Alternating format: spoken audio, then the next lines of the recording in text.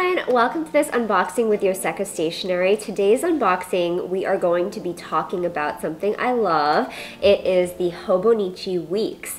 So this is a sort of part 3 to our series of Hobonichi walkthroughs that Ashley kicked off with the Hobonichi Techo planner and the Hobonichi Techo cousin, and I'm going to be doing the Hobonichi Weeks because this is a planner that I have actually been using this past year in 2022, and I've really been enjoying it, and I'm excited to show everyone why I love it so much.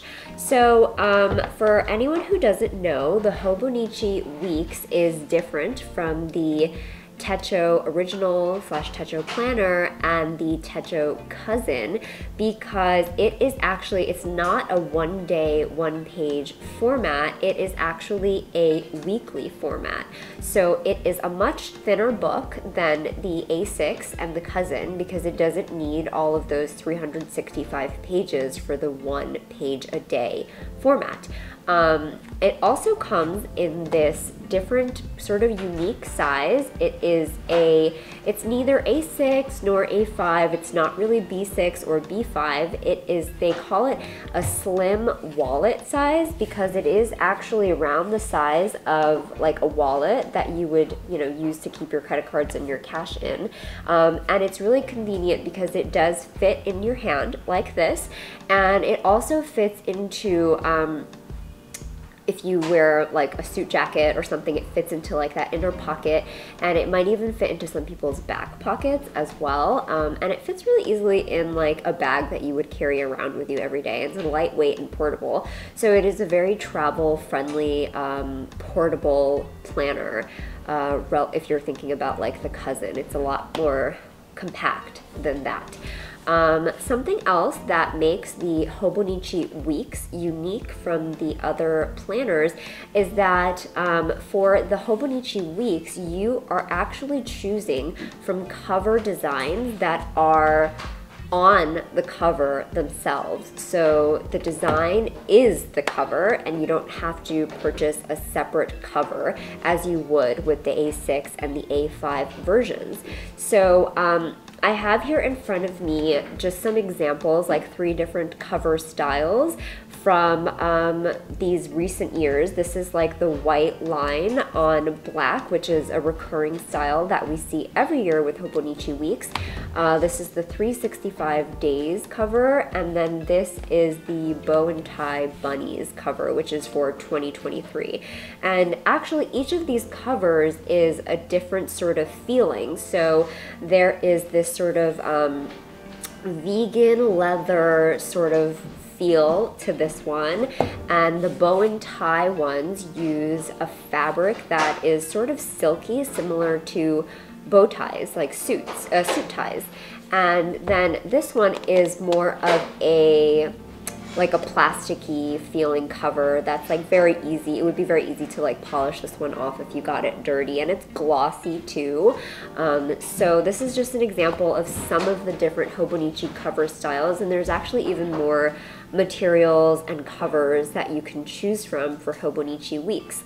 Something else that's important to know about Hobonichi Weeks is that there is also a Hobonichi Weeks and there's a Hobonichi Weeks Mega. To explain the differences between them, we have to go into a little bit about what you find inside a Hobonichi Weeks. So as I was saying before, the main layout of the Hobonichi Weeks is a weekly layout. You do get, of course, the monthly layout at the beginning of the book, but most of the book is actually weekly pages. So you have a weekly sort of horizontal layout for each of the days of the week on the left-hand side of the page, and on the right-hand side of the page you have a blank grid for you to write notes on or for you to extend your weekly format onto. And then in the back of every Hobonichi Weeks you actually get a whole bunch of grid pages. So it's actually like the pages are numbered. It's like 70 70 blank grid pages in the regular Hobonichi week, so that's actually quite a bit of note-taking paper for you to use if you carry this notebook around with you, this planner around with you. You could use it as a notebook. And the Hobonichi Weeks Mega actually gives you even more pages. So I think it's like over 100, maybe 170 or so blank grid pages for you to use at the back of the Weeks Mega. So the Weeks Mega is thicker than the Hobonichi Weeks. And it's actually a little bit more narrow, but otherwise they are very, very similar and nearly identical if you were just looking at them. So that's sort of the Hobonichi Weeks and the Hobonichi Weeks Mega, and we'll be taking a closer look at the inside of each of the Hobonichi Weeks and seeing what you will find when you are using and flipping through the pages of a Hobonichi Weeks. So let's do that. Okay. So this is the cover of the Hobonichi Weeks Bow and Tie Bunnies. And I don't know if you can see on camera, but there are actually these like vertical striations in the fabric that really make it feel like it is a tie fabric. So that's what you get on the cover. And it is like these Hobonichi Weeks are flexible hardcovers, I like to call them. So they are they're pretty hard to ding up in your bag, but they're also not super rigid. So they have some flexibility, which is really nice, and why they feel fine to carry around in your pocket or in your bag. Something that I do want to point out is actually these bookmark tassels. These are features that you find in the Hobonichi Weeks that you don't find in the A6 and the Cousin. And two things that I think have really, really added to the functionality of my planner this past year and really helped me to use my planner, because you just get to flip open to the page that you're looking for, and it's really surprising what a big difference that makes when you are just trying to write something down real quick. These page markers, these bookmarks, make a huge difference. So that is a feature on the Hobonichi Weeks that I have really fallen in love with this year. Something else that you get with the Hobonichi Weeks that you don't get with the other planners is this adhesive back pocket flap. And this is something that you get tucked into your Hobonichi Weeks, and you have to paste it on to your planner on your own. So it doesn't come pasted on over here, but you have to do it yourself. And you can see, this is the one that I've been using this year, and you can see that I love to keep like little stickers back here. So it does hold some, not a lot, but it holds some little stationaries very conveniently in the back of your planner for you. Okay, so let's open up the Hobonichi Weeks and take a peek inside. So the very first sort of planner page that you see when you are flipping through your Hobonichi Weeks is the year at a glance, and this is pretty convenient because you actually get 3 calendar views of 3 years. So you have, and this is the 2023 calendar. So 2023 is over here, and then you have the last year, 2022, and then 2024 as well. So you can see all 4 of these, which is pretty convenient for just like at a glance. The next page is something that, actually like lots of planners have this, but I think it's poorly understood. But what this page is actually, it features every single day of the year on this page, on these 2 pages over here. So from January 1st all the way to December 31st, and it color codes for the weekends, for Saturdays and Sundays too. So this is good for things like tracking, or like habit tracking. I think this page is pretty good for. And then you can also write in these spaces up here for, I don't know, any special things for this particular month of the year. And then as you flip forward, this is the monthly view. It starts, the 2023 version starts with December 2022 for the monthly view, and you obviously get a monthly view for every month in 2023 all the way actually up to, it goes into 2024. So let's look. November, December, January, February, and March. So it actually goes quite far. It goes into March 2024, so you can keep track of some appointments and events all the way up to March 2024.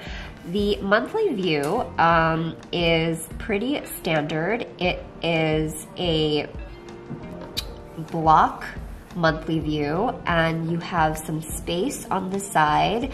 The whole page has this grid, so you are able to write lots of things and make the most use out of the perimeter space around the monthly view. And then on the bottom of the month, you're actually given these like 4 check boxes, so you can write sort of large goals or like long-term goals you have for the month, or like monthly highlights, or you know, whatever you want to write in there.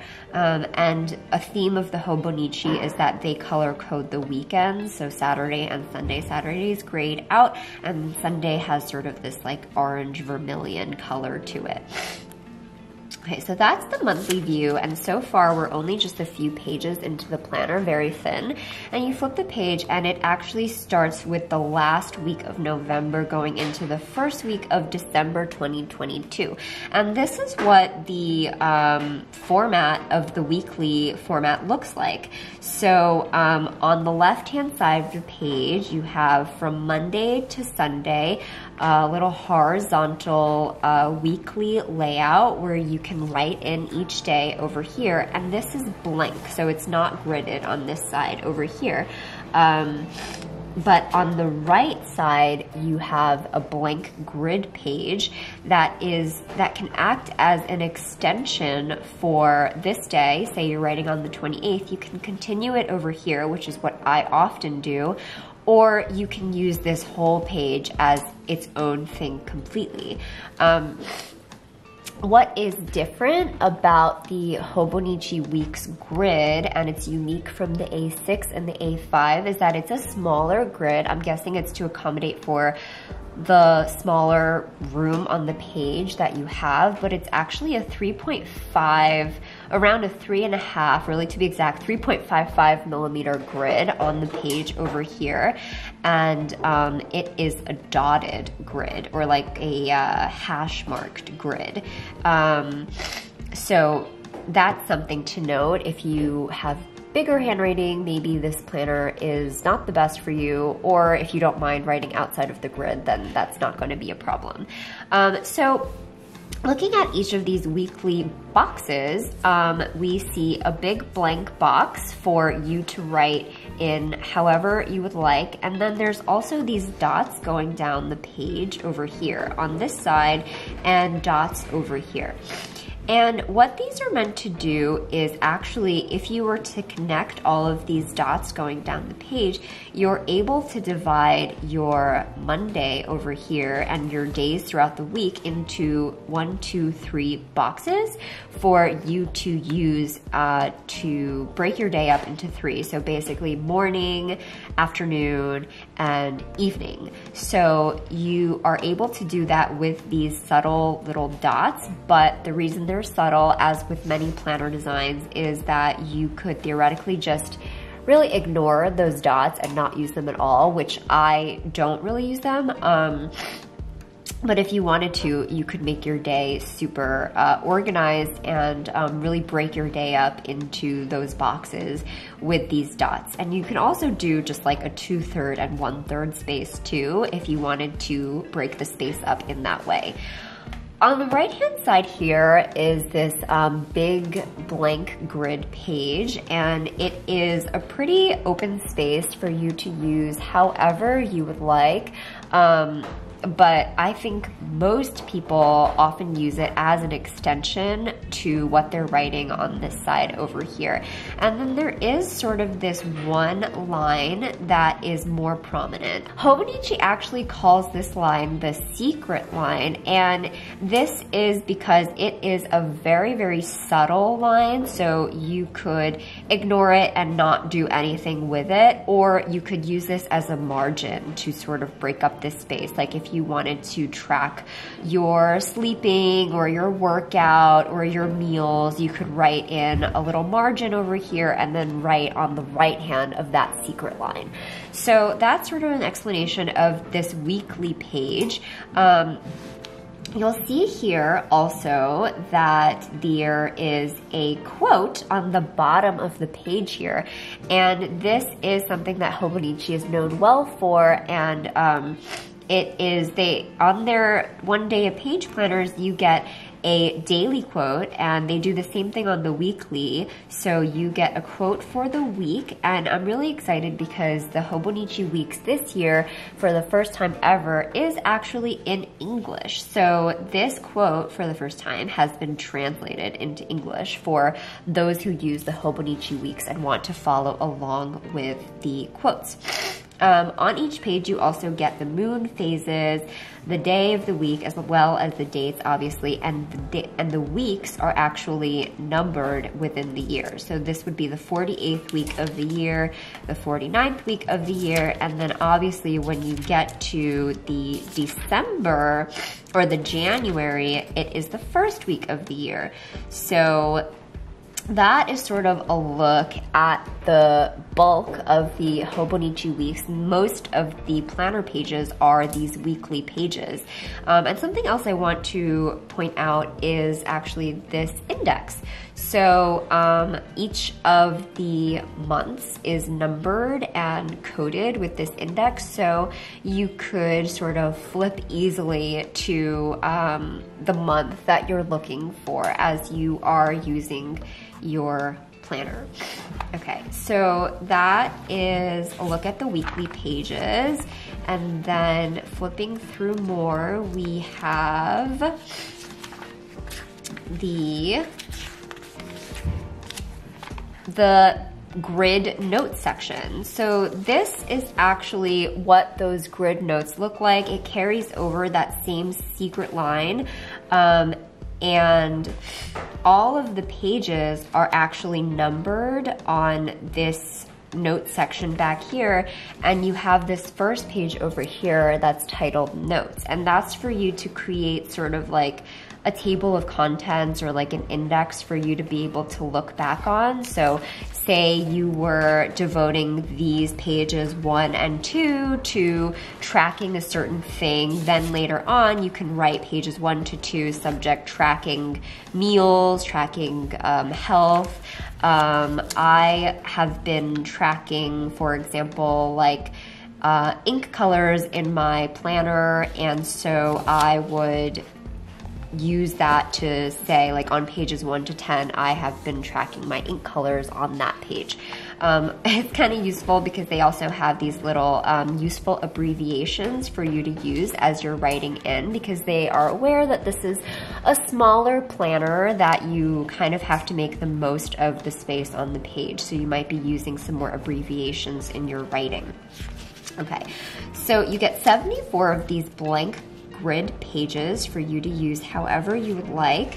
And then in the back, Hobonichi always has these sort of interesting extra pages that are useful or trying to be useful. Like this one is really, really hilarious. They did this last year, and I just thought it was, I'm not like, please comment if you actually use this page because I just think this is hilarious, but it's for using things around you to measure size. So you are meant to measure the distance between your thumb and your pointer finger. And so I would do that and write in, this is about 15, and I would write in 15 here so that throughout the year, I know I can measure things with this distance and it's 15 centimeters. So I think that's hilarious. And you can do that with your wingspan or your stride or the size of your butt. So I love that. I love that Hobonichi thought of that. And then they give you some sizes of common items too for all of us who are constantly measuring things. And then there's also a little ruler on the side of this page too. On the back this year, there is also a favorites, so you can keep track of some of your favorites, and you can keep track of, it can be like movies, books, music, meals, shopping, any of those, and you can kind of give yourself a little rating system. So I think this is a really cute one. Then Hobonichi always has the My 100 list, where you can really make a list of 100 things, whatever you would like, and keep track of them throughout the year. It can be 100 things you want to do, 100 things you have done, and they have these little tick marks for you to tick things off as you go along. I kind of love this. My favorite things for you to write in, it's like a list of prompts for you to write in your favorite book, your favorite music, favorite way to spend a day off. I really like to think about this list. I think it's a cute list. I love this one, how to better enjoy a conversation, which is it gives you some light reading to do in the back of your Hobonichi this year as well. There's a 365 days check off sheet for you to check something off. You can also color code, like every 5th day you did this thing, or every 10th day you went for a walk or something like that. Then there's a brief address book section, a place for you to write in your contact information if you, God forbid, lose your planner. That sounds like a nightmare to me. And then on the back of every Hobonichi Techo, every Hobonichi planner has a serial number for your record keeping, and in case anything is up with your planner, you can actually always contact Hobonichi, and they keep a record of all of the serial numbers. Okay, so there you have it. That was a little walk through, a little flip through the pages of the 2023 Hobonichi Weeks, which is available in English this year for the first time ever. I have been using this planner this past year, and I've really been enjoying it. This is actually the planner that I've been using this year for tracking Jacob and all of his accomplishments and his progress, his highlights, and I've really been loving it in that way. I think it's a great convenient size. Often we get asked from people, if this is my first year using Hobonichi, where should I start? Where should I enter? And I think between either the A6 or the weeks, you have some really great options. I think that this is a good planner for someone who is maybe new to planning and doesn't exactly have a ton of things to write down every day, so they don't maybe need all the space of a whole page. I think this is a great planner for somebody who is looking for a planner to just bring around with them every day in their bag or their backpack, or just slip into their back pocket. So I think this is a really good choice for anyone like that. Let me know in the comments if you've been using this planner, and if you're a really big fan of it too, how you use yours, and what your favorite cover designs are this year. There are some really good ones. So thank you guys so much for watching this video. I hope you enjoyed it. I hope you learned about the Hobonichi Weeks and why I love it so much. Thank you. Bye!